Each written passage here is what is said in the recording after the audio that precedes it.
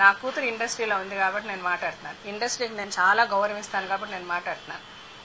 మంచి చేసిన ఈ ఇండస్ట్రీ చేసిన మంచి గురించి నాకు తెలుసు కాబట్టి నేను మాట్లాడుతున్నాను. అలాగని ఆడపిల్లల్ని ఆడపిల్లల్ని ఎక్స్ప్లాయిట్ చేయడానికనే కంపెనీలు, సినిమా కంపెనీలు పెట్టి సినిమాలు తీసిన వాళ్ళు కూడా ఉన్నారు. ఐడెంటిఫై చేసుకోవడం మన చేతిలో ఉంది. బ్యాంకులు ఎంతో మందికి అప్పులు ఇస్తున్నాయండి.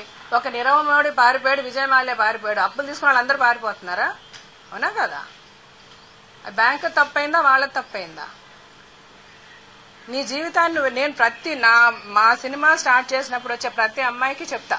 నాతో వచ్చినప్పుడు మాట్లాడతాను, మేము సెకండ్ హీరోయిన్ వేషం ఉందా మేడం, మాకు ఫస్ట్ హీరోయిన్ వేషం అయితే అమ్మా మీకు నిజంగా అట్లాంటి వేషాలు ఇవ్వరు, అంత ఈజీగా హీరోయిన్లు మీరు అవ్వలేరమ్మా, మీరు దయచేసి మీ ఇంటికి వెళ్ళిపోయి మీ పని చూసుకోండి.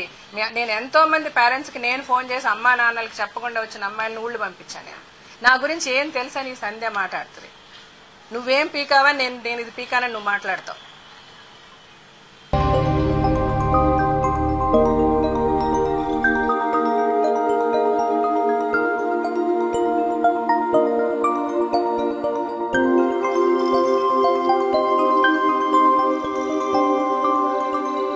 ఈ వీడియో గనుక మీకు నచ్చినట్లయితే లైక్ చేయండి, షేర్ చేయండి అండ్ సబ్స్క్రైబ్ చేయండి.